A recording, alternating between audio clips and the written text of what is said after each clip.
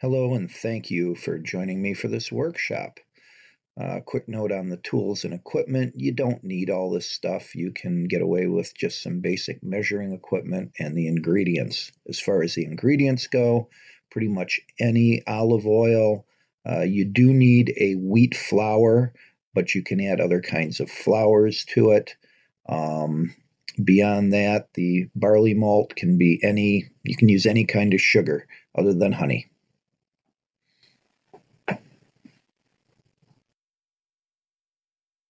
All right, what I'm going to show you now is preparing the yeast. This is the first step, and I have pre-measured 7 grams of yeast. This is not the rapid rise yeast. It's just under 3/4 of a tablespoon. And you can just use packaged yeast. I use it in a jar because it's cheaper. So I pour the yeast in. And I don't measure this. I'm using malt extract here. You can use a little bit of sugar. You need some kind of a sugar because the yeast eats sugar. So I just take a forkful like that. Put that in there. Now this water, as you saw from the photograph, it's at 115 degrees. And though I weigh all my ingredients because they change. The moisture content of the flour is reflected in the weight of the flour. Obviously water pretty much always weighs what it weighs. It's 115 degrees, which is hotter than you would think. This actually stings a little bit. Temperature isn't dead critical. But once you hit 120 degrees, you kill your yeast. So keeping it below that is good. The higher you can get it, the faster everything's going to work up to that 120 degree mark. So you want to stay away from that. I'm doing this at 115 degrees. So I'm just going to pour this water is all the water we're going to use for the entire loaf. I'm pouring enough in here to just get a little bit of a mix and set the rest aside.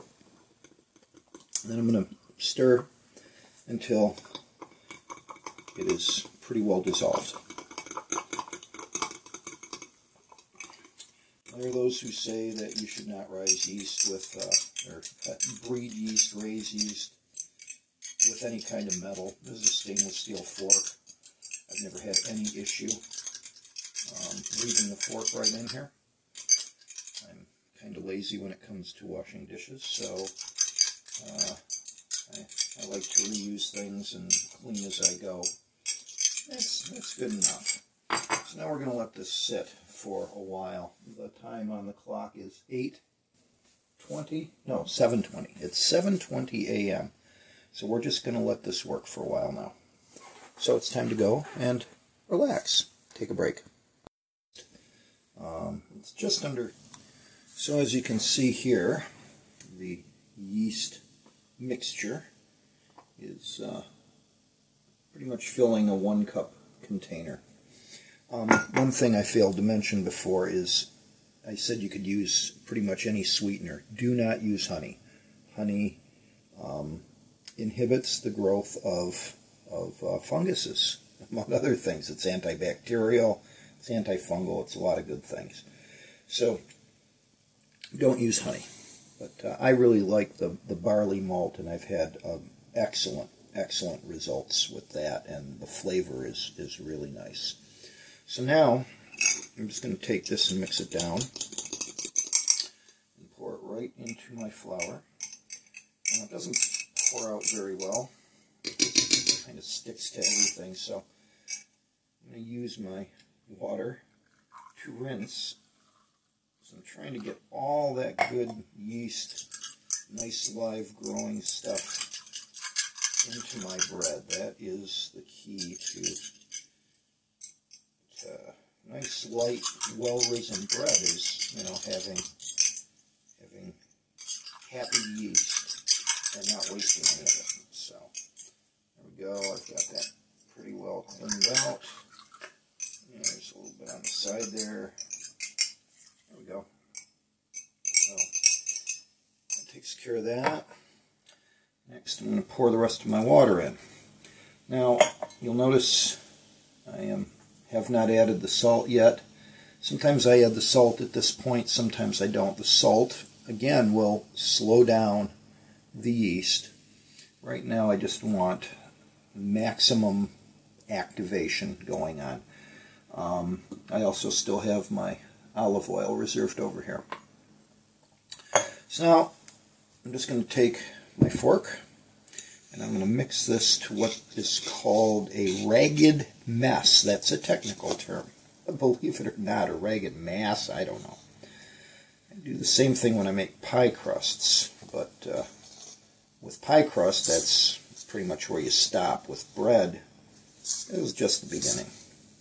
So you're not kneading it, you are not over mixing it. You just want to incorporate the liquid into the dry ingredients, mostly the flour, of course, and get that yeast worked in there. Okay, that's it. You see how quick that happened? Now, we're going to let this sit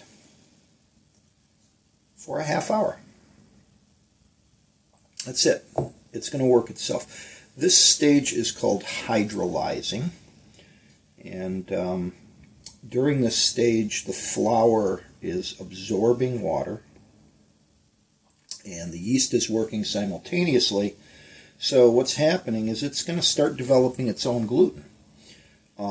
It's already started, in fact. The minute you hit wheat flour with water, you've got gluten developing. So I don't want this to dry out. I use these silicone pads. I love these for all kinds of things. You can actually put these in the oven and bake on them if you want. But I'll just cover this up with that and maybe throw a plate on it so that it keeps it sealed.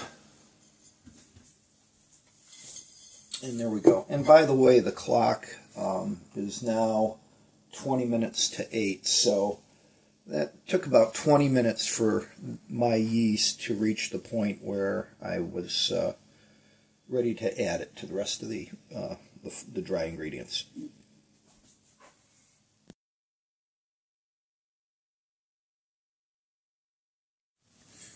Alright, we're going to see what this is looking like now. And should be nice and puffy. And look how much that's changed already. Just sitting there. We've done no work. Now, I'm going to add the oil and the salt, and I am going to do a very light kneading. Shortening is called shortening because it inhibits gluten strand growth. But a little bit of oil in the bread that I make, it's the way my grandmother did it, and probably her mother before her, and going back generations. It adds a flavor and a quality to the bread and the crust that you don't get without adding the olive oil. And the salt just has to be there. Bread without salt is, ugh. I've forgotten it enough times to know. So the yeast is doing great. This is very light. Look at that. See how nicely that's alive. That's a beautiful thing. So I'm going to sprinkle the salt in here. And by the way, I use sea salt because it has no iodine. Iodine again inhibits bacterial fungal growth. And we don't want to add antiseptic. This thing's alive, and we want to keep it alive until we kill it deliberately. So now I'm going to add the olive oil. I just pour that around the edges, like so. And again, that's about a tablespoon of olive oil. I actually weighed it. I showed you that in the opening there, but those aren't critical things. What's critical is water to flour. I just go around and I work it up from the edges. I hate to waste even a little tiny bit of this because it's just so good. Okay, now the oil is getting underneath. I'm letting it get on my fingers, which makes the stickiness a little easier to handle. And when you start this, it's going to be very slimy, which is exactly the way it's supposed to be. So now I've got the olive oil, see, it's pretty well incorporated. I mean, not incorporated, coated is the right word. So what I'm going to do now is a series of stretch and folds. Okay, and it's not really kneading, although I guess this is the closest thing you're going to do to kneading in the whole time. So if you need to work out aggression, making bread my way is probably not the best choice, because this is a very gentle bread making process. So I'm just going to stretch and fold until the sliminess just starts to transition to a little bit of stickiness. And you can see, I don't know if you can tell, but that dough has changed dramatically just in the last few seconds, and that's exactly what's supposed to be happening. It's starting to fight back. It's the gluten is already really well developed there, and we're just working the salt and the oil in a little bit. And the dough is actually going to do a lot more of that than we're going to do. So that's pretty good. It's just starting to get a little bit tacky now, and that's really where I want it. And then, there we go. I'm going to cover it back up, and we're going to let that sit again for about another half hour. We came back here at 10 minutes after 8, and it's now about 13 minutes after 8. So that's how much time we've just spent there. It's not much. It's break time again. It is now 8:40 a.m. Notice I'm kind of timing things out in half-hour increments here. Get these out of the way. Let's have a look. This is where things start getting exciting. Look at that. Isn't that gorgeous? All we're going to do now is a few quick stretch and folds, and then we're going to repeat. So I'm going to just get my fingers under here, kind of pull it away. As I'm doing this, I mentioned this is the way that bread used to be made before power mixers. They would mix the ingredients. Look at the air bubbles in there. Isn't that gorgeous? And this just feels amazing. Look how soft and how supple. This just stretches. And as you do the stretch and folds, you'll feel this changing quickly. Anyway, they before the advent of the Hobart mixer, they would mix all their ingredients in a wooden tub or vat. Commercial bakeries would, and this is the same procedure, but they do it with obviously larger volumes of material. They didn't, power mix or knead 100 loaves of bread at a time. They let the dough do its own work. And you see already, I've done like 4 stretch and folds. Look how much that's already changed, just that quick. We're not squeezing the air out. We're just kind of being very gentle with it. And there it is. We're ready to let that rest another half hour.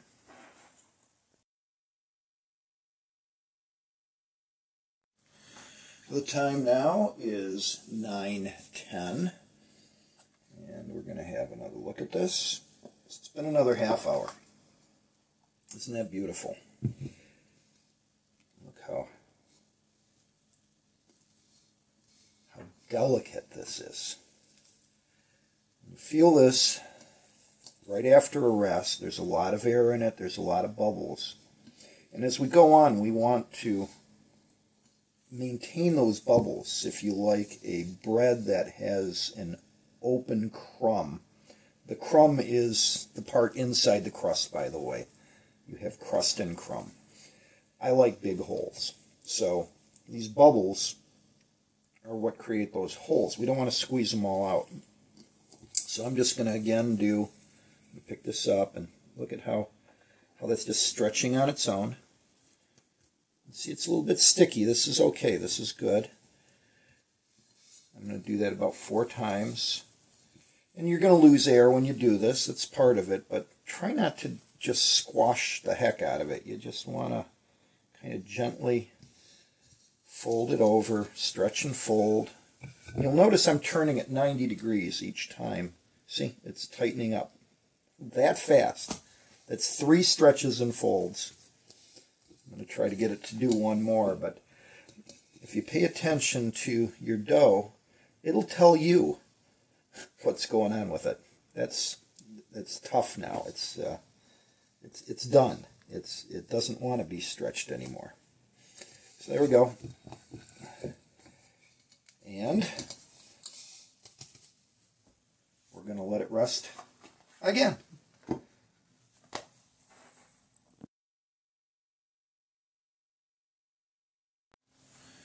We are now doing the 3rd stretch and fold. Look at how much that rose. It's actually touched the touched the top of the bowl here. This is doing really well.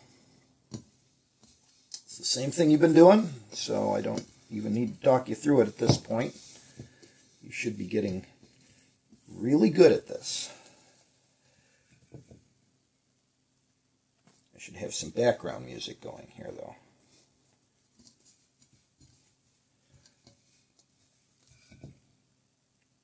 I could hum, but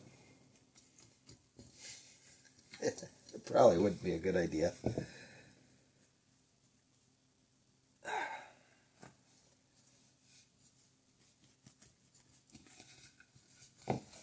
That's actually enough. You saw how much that was resisting me already. That baby is doing so well.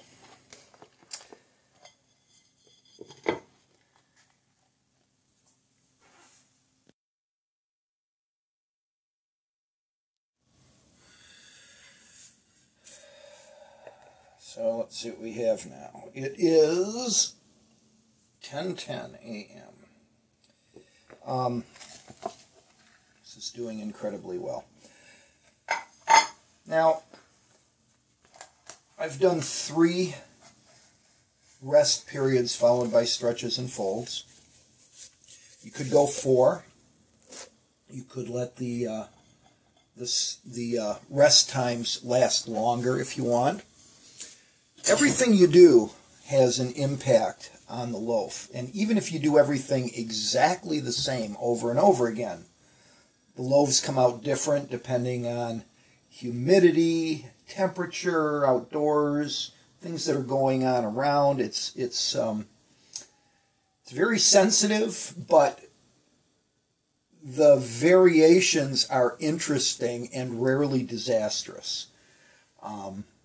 As I mentioned, I like to weigh my water and flour especially, and the flour is the main thing because it can have varying amounts of moisture in it, and the moisture to flour ratio is what is so critical in getting a wheat gluten formation that's really going to do what you want it to do. So anyway, we're going to form up the loaf now, and this is critical. And there are hundreds of different ways to do this. If you go online and search on the internet, YouTube, you will see many options depending on what you want to end up with. We're going to do just a real basic kind of a Italian free-form loaf here. You could even use a bread pan. Baguettes are another common one. You can do dinner rolls. But the biggest thing is that no matter what you do for a loaf, you have to stretch what is referred to as a gluten shield around your loaf. This is what keeps the thing from just going out sideways, because it's still growing, of course. And what you want to do now is guide that growth in the way you want it. You want to guide it into a nice, beautiful loaf of bread. I put quite a bit of flour down here now. And now we're not mixing the flour into the dough. That's really important. But this flour now is going to become incorporated into the crust for the most part. But this is what makes this sticky thing here easier to handle. And it also toughens up the outside, toughens up that gluten shield a little bit. Because, again, you know, now we really don't want to be squeezing any of the air out of this. We want to capture as much of those bubbles and that air as we possibly can. So I'm going to very gently let this find its way out of the bowl. Isn't this exciting? There it is. Look at that. Look at that. All right. Now, I'm going to stretch it out here, and I'm going to work on the floured surfaces as much as possible. I keep a pastry scraper here in case it does start getting sticky, but ideally shouldn't have to use that. So I'm going to gently stretch this out, and then I'm going to start folding it in. And what I'm doing is I'm grabbing at the back here, and I'm just pulling and rolling. Okay, very sticky on the inside. That's to your advantage right now, because I'm going to seal the ends, pull the ends in, pull the end in. See, I'm just kind of very tacky. I'm going to pull this around and meet up in the middle. There we go. Creating a package. You're encasing the dough in a stretched out gluten shield here. And now I'm going to pinch this together a little bit. And as you pinch it, the moisture works out of the flour and kind of makes it sticky again. This one isn't critical, the next one is. So now we're going to do that again. I'm going to make sure I haven't stuck to the counter. I haven't.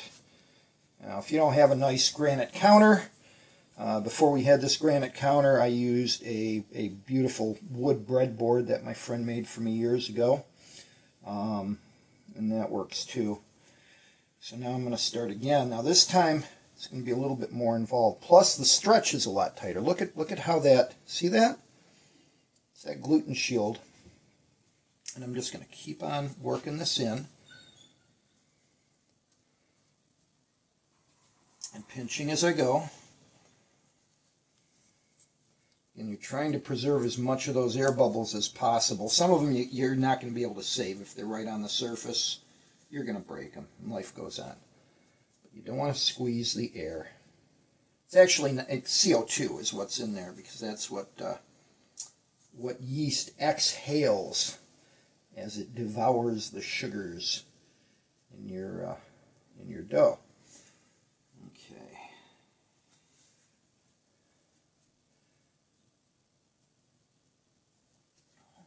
Work this around the end. Seal that end again. Pinch this together really good. This is probably the most challenging part of the whole process for me. Because getting this to stick together and hang together and do this in a way that doesn't damage what's already been done.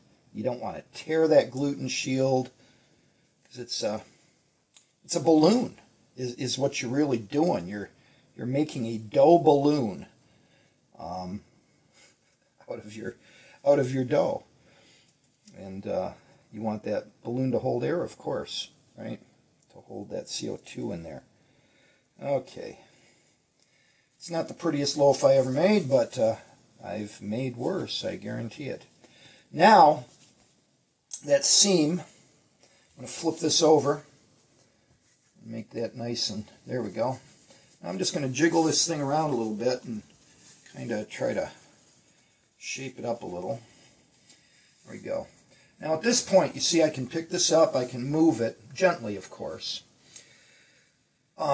You need to decide how you're going to bake this. Now, I'm going to do it, I have this, see, I didn't even have to use this, which is a good thing, but we'll be using that a little later. I'm going to bake this on an oven, on a breadstone that I have for my oven. You might, at this point, if you were going to use a bread pan, you would just drop this right in the bread pan. Or if you're going to use a cookie sheet, put it on the cookie sheet. In my case, I'm going to be cooking it directly on a stone, so I use a wonderful tool. This is old school. If you've ever worked in a pizza parlor or seen somebody doing pizza the old-fashioned way, you know what a peel is. So I'm going to use my bread peel right there.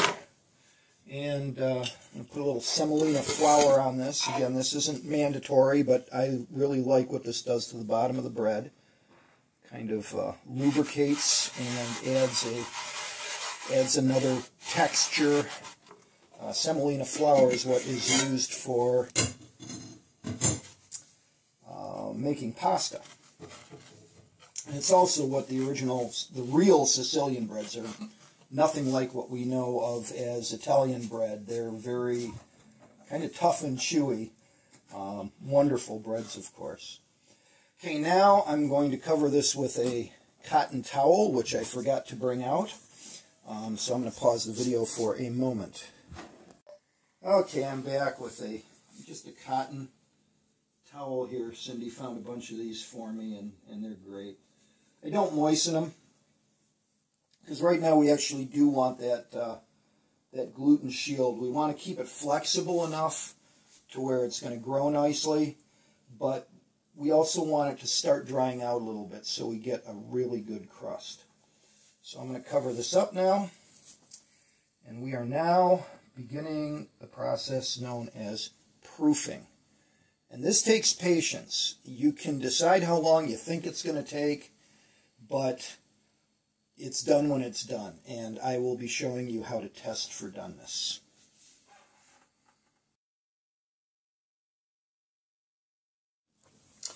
All right, we're checking for proof again.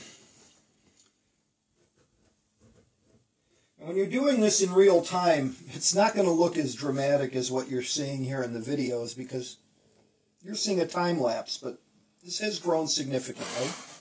I'm just going to do the loosen it up thing here again a little bit. It's doing really, really good. And we're going to, it's still not ready. It's getting closer though. You see that? That's getting there. The reason proofing is so important, getting the timing right, is if you don't proof it enough, when you get it in the oven spring will happen at the same time as the heat is setting the crust. So two things happen. You're limiting the ability of the bread to grow as much as it can, and in order to have a light bread, you want that to happen. The other thing is the pressure can actually get so high inside that it will break the crust around the edges. And if you see a loaf of bread with like a tear out around the edges, that's what causes that, is underproofing.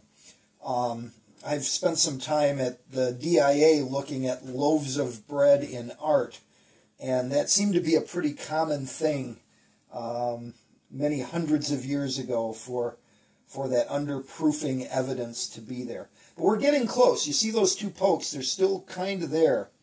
So right now I'm going to start preparing the oven. And I think I'm going to get my daughter to film as I'm doing that part of it.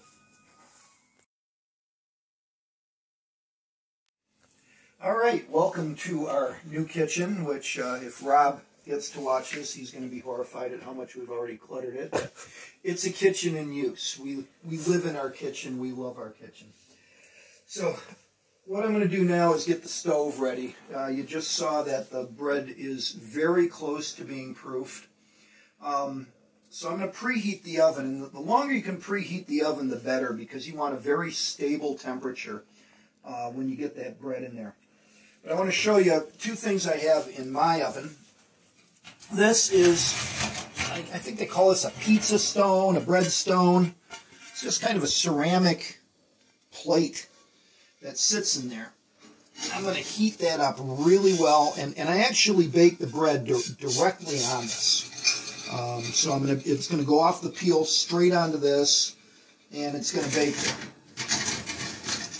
The other thing I have going here is this ratty aluminum pan, which does one thing in our world, and that is it allows me to steam my bread. The first 15 minutes that the bread's baking, I want a very high moisture content in the oven because that helps the heat transfer and it helps to set up that crust very quickly and cook the crust quicker. If you want a thinner, less chewy crust, you don't use the steam. But this is one of the bakery tricks. They actually have ovens that are made that inject steam and then they can vent the steam. This is my way of doing that. So I have this sitting right on the bottom, and then what I'll do is I'll pour about a half cup of water in there right when everything's ready to go. One word of advice, and I learned this the hard way with one of my wife's beloved antique Pyrex cooking pans. Don't use glass down there because it explodes when you put the water in it. Okay, so I have that set. Now I'm going to start preheating here. I am not going to use, this oven does convection, and I've already had heartbreak over that. I'm still learning to do that. I know it can be done, but I know with a stone, convection doesn't really work because you don't have air circulation on the bottom, right? So I'm going to hit bake here. I'm going to set this at 450, and I'm going to preheat this to 450 degrees. That's about that. I'm going to get a cup of water sitting off to the side, and let's walk over here now. Since I have a camera person, I'm gonna check the loaf now again, and yeah, we're gonna let that sit probably another 10 or 15 minutes. It's very close, very close.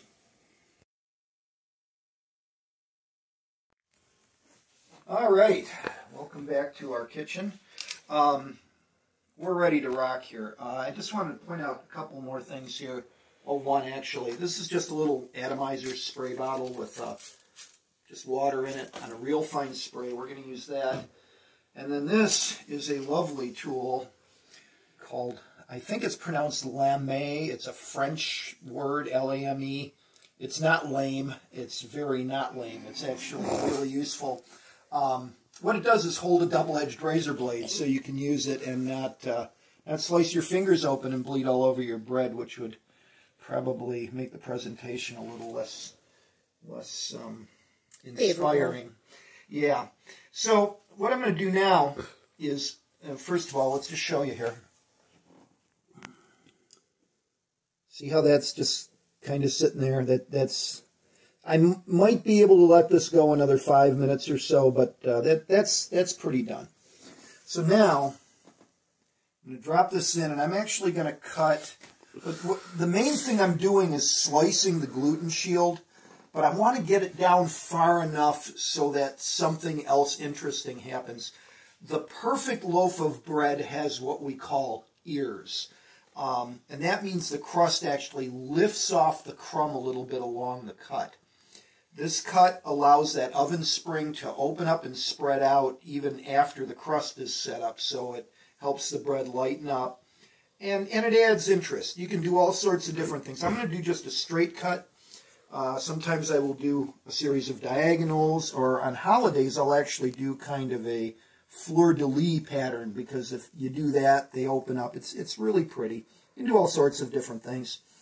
We're going to just lay this in and see, bold, just one stroke straight through. There it is.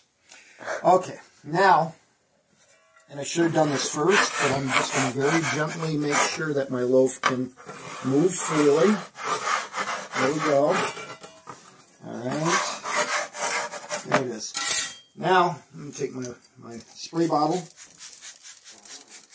And don't overdo it. You just want to get some moisture on there, okay? Now, I forgot to clean the counter before I put the peel down. That's not going to work in my favor, but temperature, it's been up to temperature for a bit.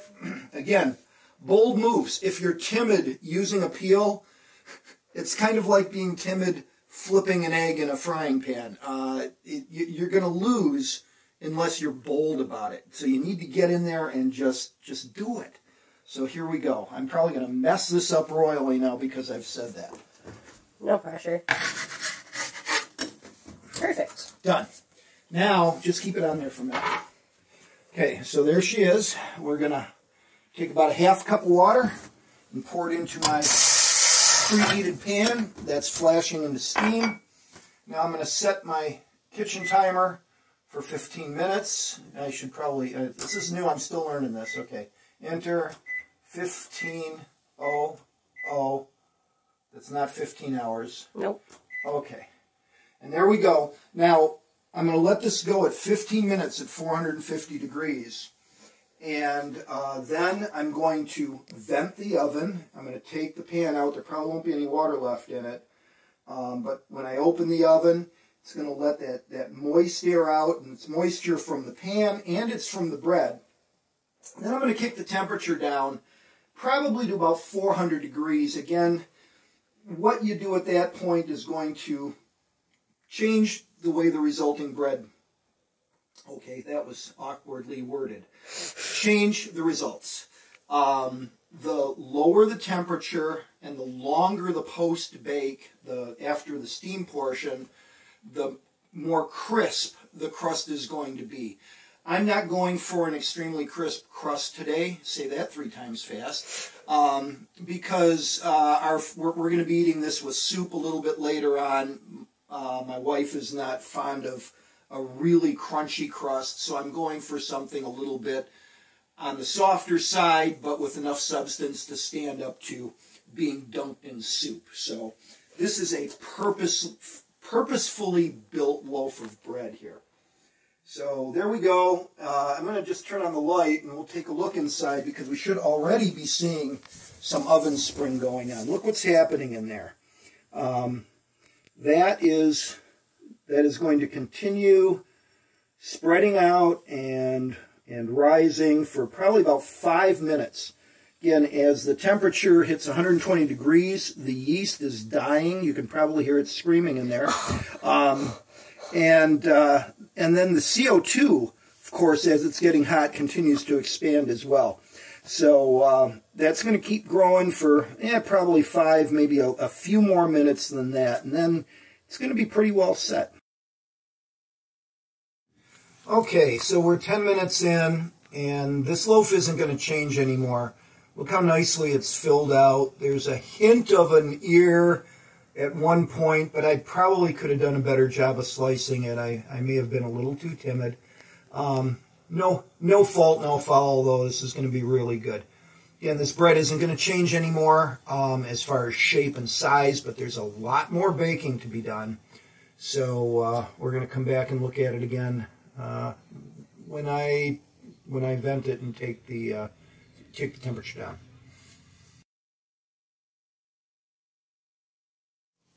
All right, we're 15 minutes in. So what I'm going to do now is kick the temperature down to 400.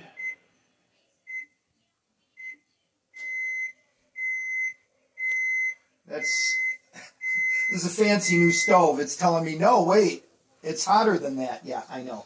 But it's nice that it lets me know. Our old one didn't do that.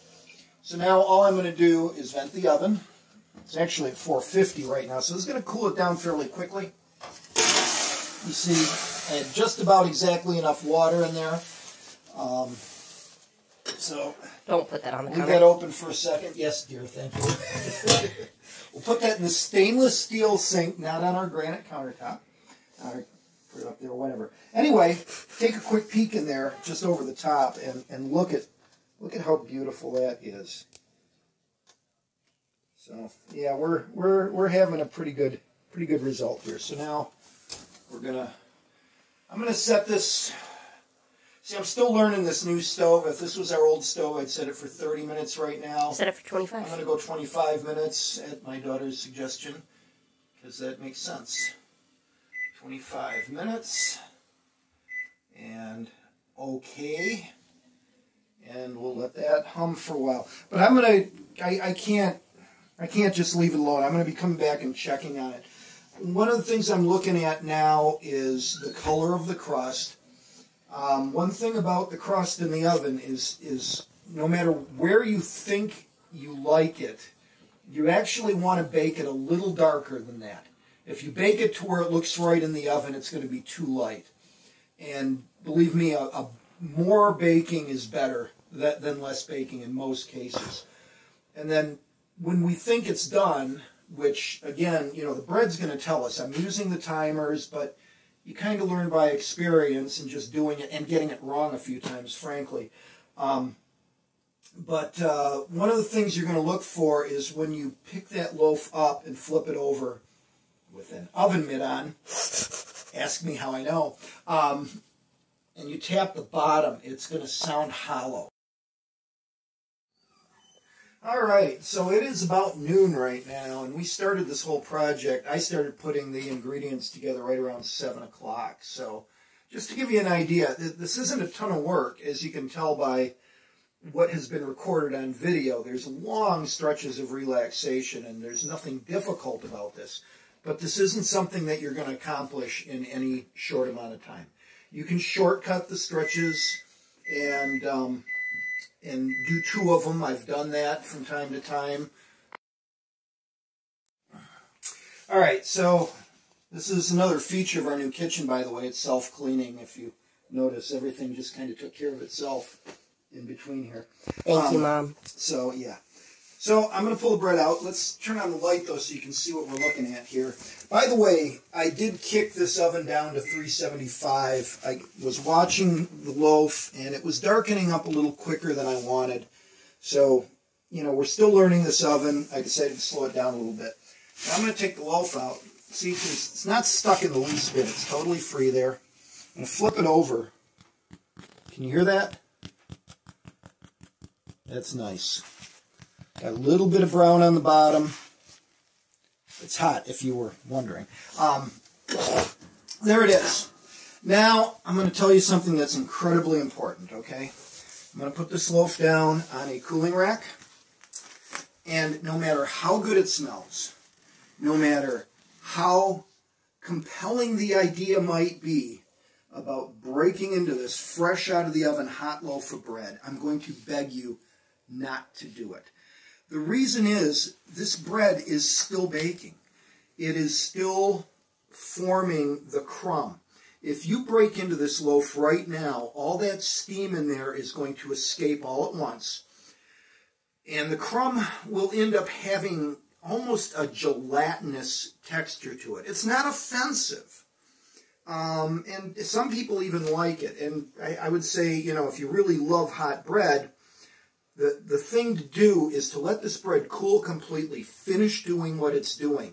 Let it turn into a perfect specimen, or as near perfect as we can get it. And then reheat it. When this loaf can go back in the oven and in 10 minutes or so be reheated, and then it's warm and you don't have that gelatinous quality, and it is really, really the way to do it. In fact, whenever I bring bread to serve at church or at relatives' houses, I bake the bread in advance. And I might bake it a little bit less, you know, just slightly underbaked. And then before we're ready to go, I'll heat the oven up to 375 or so, sometimes 400. Put that loaf back in there just free on the rack, not on the stone, and let it reheat in the oven. And then I wrap it up in a towel and bring it, and it is better than taking it fresh out of the oven and breaking it open.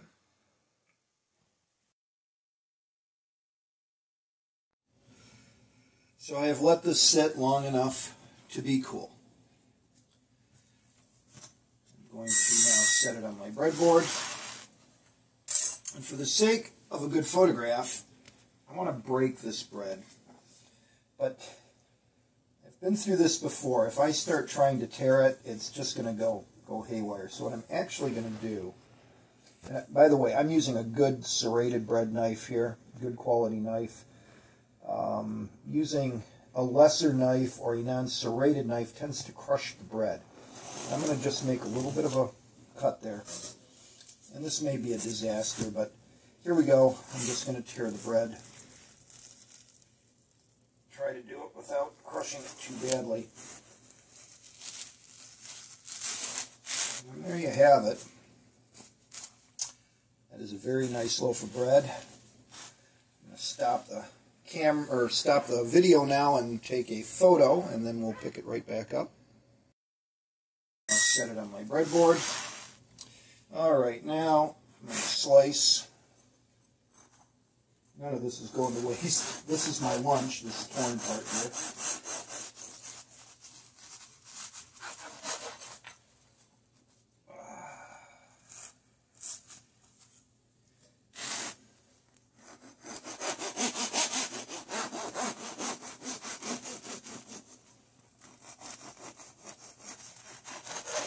So, I just want to talk a little bit about what this bread is to me. We actually started trying to bake bread right after we got married. I come from a Sicilian heritage on my dad's side. My grandmother's bread was always a big part of our family life up until right around 1970 when she got sick and then passed away. And her bread recipe kind of died with her. But let me see how nice that is. Look at that. Look at that. We had instructions, but nobody ever really learned how to make her bread directly from her. And we tried several times with really bad results. A few years ago, I made the decision to learn how to bake bread rather than try to reproduce my grandmother's bread. And that led to a couple years of practice and college textbooks and a few failures, but it's really ended up learning how to do it, and then went back to my grandmother's recipe with what I had learned about how a dough is supposed to feel and behave and act. And those are the things that you really need to learn hands-on. And if I can do it without somebody taking me by the hand, you can do it too. What I've presented you in this video here is this is not the way my grandmother made bread, by the way. She rolled up her sleeves and kneaded it, and but this ends up with a result like my grandmother's bread, which is why I like it. So doing it this way will teach you what you need to know about dough to start experimenting on your own. This is a simple white bread. I will often use different kinds of flour. I will mix in rye, whole wheat. This was made with what's called a strong bread flour, which has a strong gluten content. But I will make this bread just as easily using general all-purpose flour. I don't like to use bleached flours, but the bread that is made with all-purpose flour is actually even lighter and fluffier than this. The strong flour gives you a little bit denser loaf. But this thing came out great. I'm really pleased with this. I'm really pleased to present it. And please, share your experiences, successes, and failures. I'd love to know that this has been useful to people and that it's maybe encouraged you a little bit to take the risk, give it a try. As you've seen, this isn't difficult. I've given you pretty much everything you need to know, and if I can be of any help, I'm glad to answer questions, and hopefully someday be able to do this in person sometime after the outbreak. God bless everybody who is viewing this. Thank you so much. This has been fun. Have a great day.